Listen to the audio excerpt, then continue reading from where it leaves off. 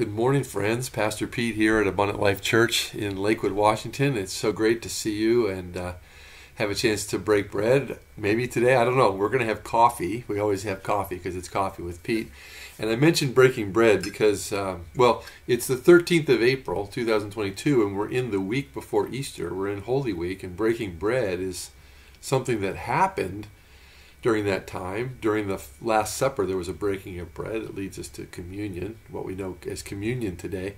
So when I say, well, maybe we'll break bread, I love it when we get together because we sometimes have more than coffee, breakfast, or a snack, or, a cookie or something. But grab your coffee, get your Bible open to Matthew 26, and we're just going to talk about Holy Week, talk about Passover and communion, and let's do that. So grab your coffee.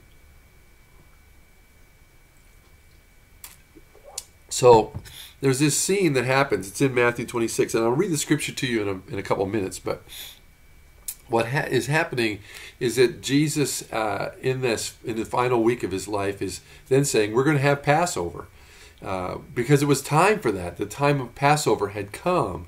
And it's not the first time. He's 30-something years old, 33 years old, or however, and had celebrated Passover many times. In fact, during many of the festivals, we know that Joseph and Mary and Jesus went to Jerusalem because there were oftentimes pilgrimages were called for the Jewish people to come to Jerusalem to the temple to partake in the festival. And sometimes we talk about the feast of Passover, but the true rendering maybe of that word would be festival. So it's not necessarily always a huge food event as much as it is just a big community celebration and a commemoration and a remembrance. And so Passover, one of the feasts or festivals of the Lord that were commanded, and this was the first one actually. The Jewish people during Passover, boy, this is a real tight nutshell here. The Jewish nation, the Jewish people during Passover are remembering and commemorating when God delivered them from bondage as slaves in Egypt. And you know the story. Probably almost every person in America knows the story of their exodus, of the leaving and the plagues and everything, and them leaving and God parting the Red Sea. If you've seen the Ten Commandments with Moses, that's the beginning of the whole thing. So the Passover component of that was that God said to them, to the entire Jewish nation, each of you, each home, take a lamb, a spotless lamb, and sacrifice it, and take the blood from that sacrificed lamb, and use it to mark the doorpost over top and along the sides of the door to your home. And then stay inside. And when the Spirit of the Lord, the angel, passes over or through the city, those that have the markings of the lamb, sacrificed lamb, will be saved. They will be not caused to have the plagues. In fact, death will not visit them was really the key. They're going to be set free. Everybody inside that house would be set free.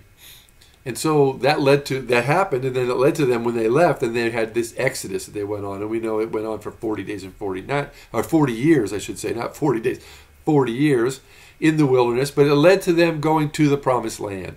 So there was always this promise of what was going to happen. So that's what the Passover was. That's what the Passover still is to Jews. But in those days, Jesus, being Jewish, as were his followers, they took that they're going to celebrate the festival just as everybody else was. And of course, he was in Jerusalem at that time. He had come in on Palm Sunday.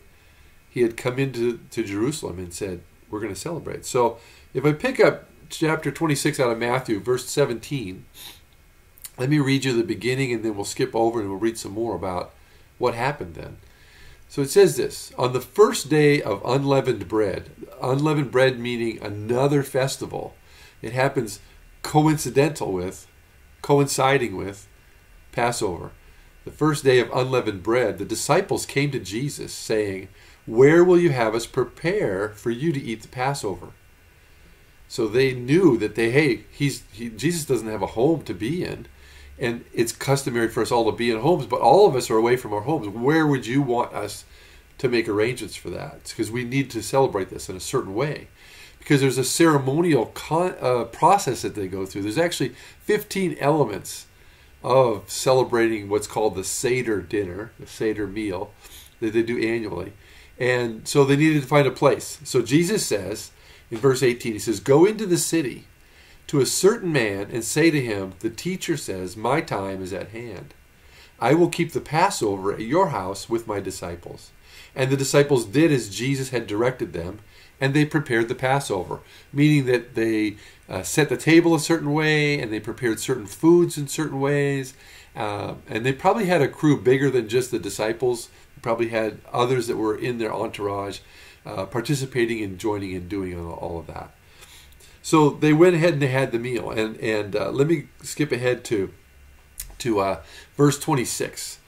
It says this. It's about the Lord's Supper, but it says, "As they were eating, Jesus took the bread, and after he blessed it, he broke it, and he gave it to the disciples. And he said, 'Take and eat. This is my body.' And he took a cup, and when he had given thanks, he gave it to them, and he said, 'Drink of it, all of you, for this is my blood of the covenant, which is poured out for many for the forgiveness of sins. I tell you, I will not drink again of this fruit of the vine until that day when I drink it new with you in my Father's kingdom."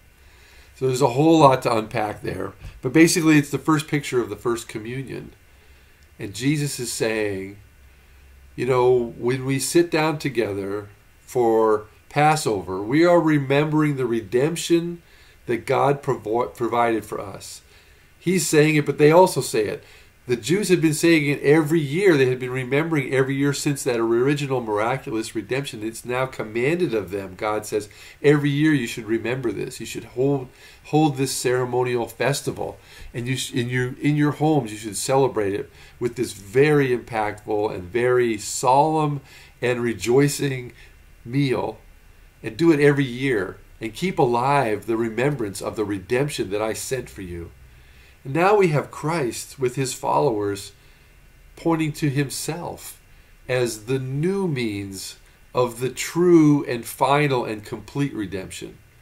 That people have been not only celebrating the redemption God had given to the nation, setting them free from the bondages that they were in as slaves, they also had a hope for the Messiah.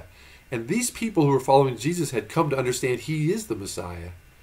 And so now he's telling them, when I break this bread, like we would break bread in a Passover meal, I'm telling you, my body will be broken, that I will be given up for you.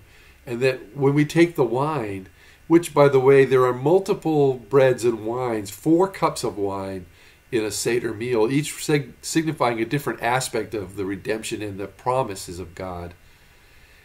He's saying, my blood represents the things that you long for in the wine. The restoration of the kingdom, the coming of the Savior.